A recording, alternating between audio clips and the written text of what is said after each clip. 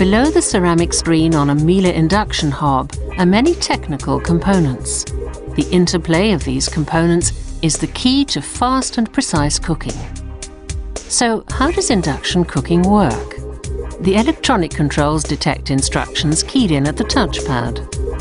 Commands are converted into power output at a frequency of 25,000 to 60,000 Hz depending on the setting selected. This high-frequency field is the key to the speed of induction cooking. To ensure high performance and customer satisfaction over many years, these components must be reliably cooled. A cooling and ventilation system draws in air and passes it over the componentry and electronic controls. This air is expelled through a vent grill.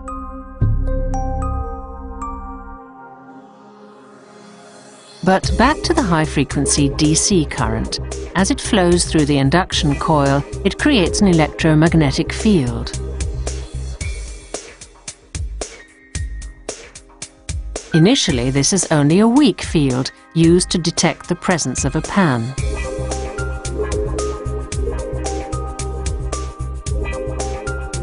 If a suitable pan is in place, the magnetic field needed for cooking at the respective power setting is established.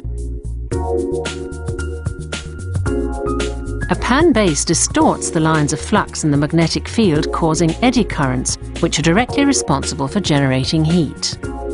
Induction cooking allows heat output to be controlled with great precision.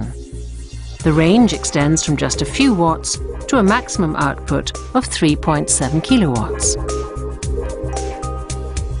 As the heat is generated in the base of the pan, pan sizes can vary without resulting in any wastage of heat. This means no unnecessary energy losses combined with particularly rapid heat up.